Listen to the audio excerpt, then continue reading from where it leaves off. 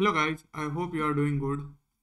In this video, we'll see how to implement a sampler function. So basically what we have to do is we have to create a function sampler that will take a function as an input and a count and return a function, and that return function will invoke the input function on every count, which is when I invoke the sample fourth time, then only the sample function will invoke the input function message and hello will be printed. So here hello will be printed. Similarly, when I move to the next count, so on every fourth count it will be printing or executing the input function or performing any sort of action. So basically for the first fourth, so on the fourth count it has printed hello. Similarly, going forward on the next fourth it has printed hello, and so on. So we have to create this sampler function that will take the count and a function as an input, and on every ith count it will execute the input function. So let's start creating this. Let's create the sampler function first, and this sampler function takes a function as an input. Let's call that callback, and then a count.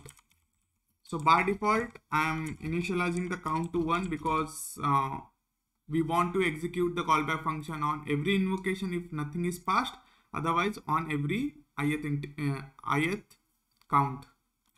So here I'll form a closure, and I'm using a variable to track how many times the return function, right, because the sampler function is returning a function, how many times the return function is invoked.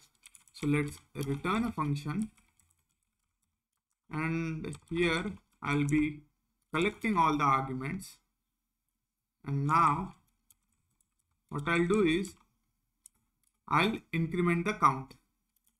So every time the return function is invoked, the count will be updated. That way we'll be able to track how many times the return function has invoked.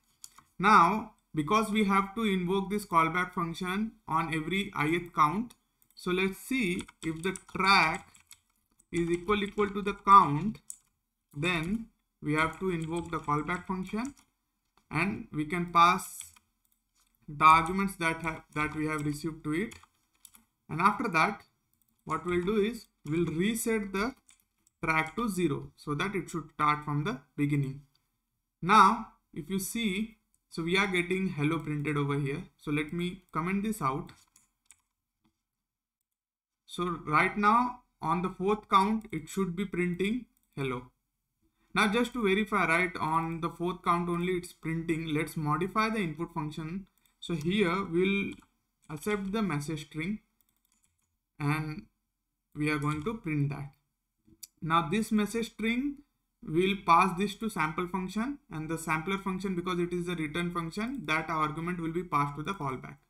So that way we'll be able to verify if the desired thing or on the desired call only the sample function is getting invoked. So see, if I'm passing ABC over here, it's getting printed. On the third count, if I'm passing something, nothing will be printed, so only ABC will be printed. Let's change the invocation, call it 4 times more. So let me undo this, and then here if I send the PQR, so it should print ABC and PQR. Now just to check if things are working properly, let's reduce the count, let's make it 3. So these are 8 samples, so it should be invoked 2 times. Now because it's being invoked on third count, so we don't have a value, let's pass it over here. So ABC to this, and then PQR to 4, 5, 6 this, and after that we can have another one. So let me call this, let's remove that to remove the confusion, and then here I'm passing lemon. So now you see ABC, PQR and LMN is getting printed. If I make the count as 1, right, for each invocation things will be printed. So let's say 1, 2, 3, 4, 5, and 6.